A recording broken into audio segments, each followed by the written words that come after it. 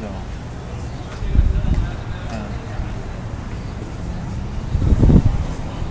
But actually, the other way is a little bit more commercial. Which way? With the gloss. Why is that?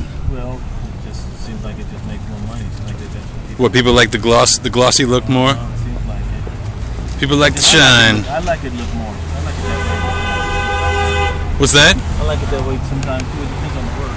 Yeah. So how many of these will you do in a day, in a sitting? It's hard to say because the completion of a painting. Well, I know you. It's relative. It's going to change. I know you'll fiddle with it afterwards. Yeah.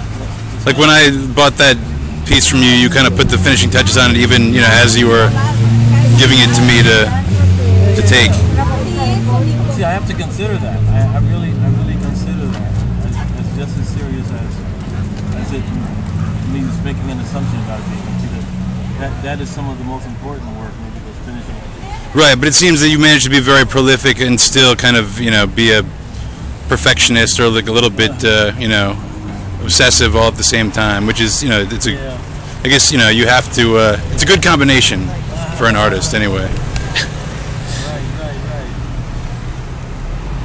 And so you worked on a few of these today. I'm just going to walk down the line again to right here and a couple of small pieces on the ground there. Yeah.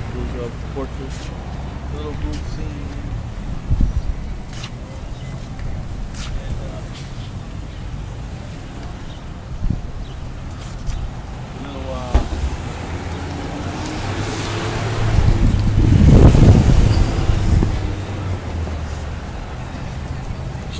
What else?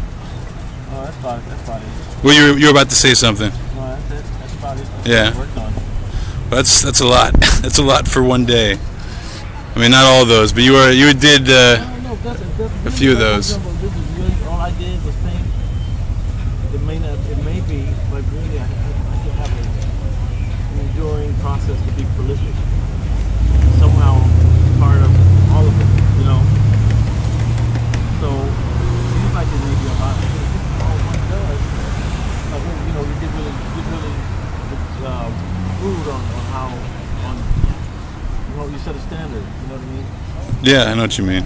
So I'm trying to try some of that and still channel that kind of energy to my writing.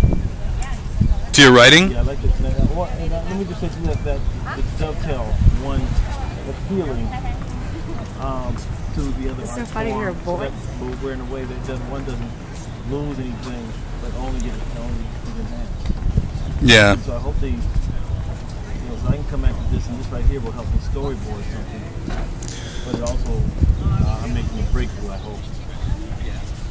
So see, this painting is part of your dramatic series of, you're working on theater scenes, and the one that you sold me, it's the. It's bigger, but it's a similar aesthetic and a similar theme. So, how do you feel that?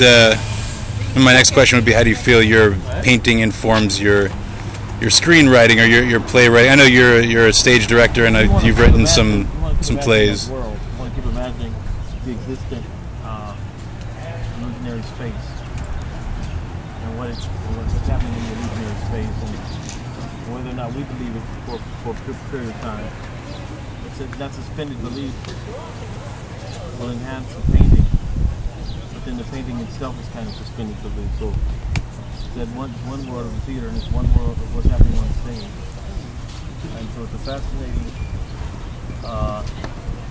experience to see them both. To hear what these people are saying, and yet to ask certain questions about what's happening on the stage, and have them fulfill the logic of making artistic choices which is theatrical. Say a little bit more about that. I don't know how. I don't know how. I don't know how. Unless it may become too intellectual. Maybe a little intellectual. I don't know.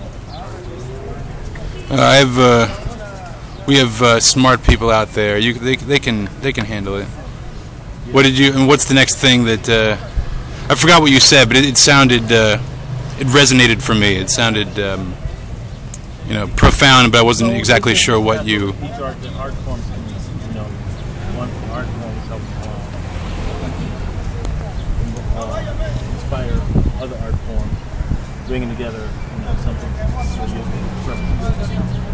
practicing using some of the same fundamental aspects of your apparatus that you use to create from.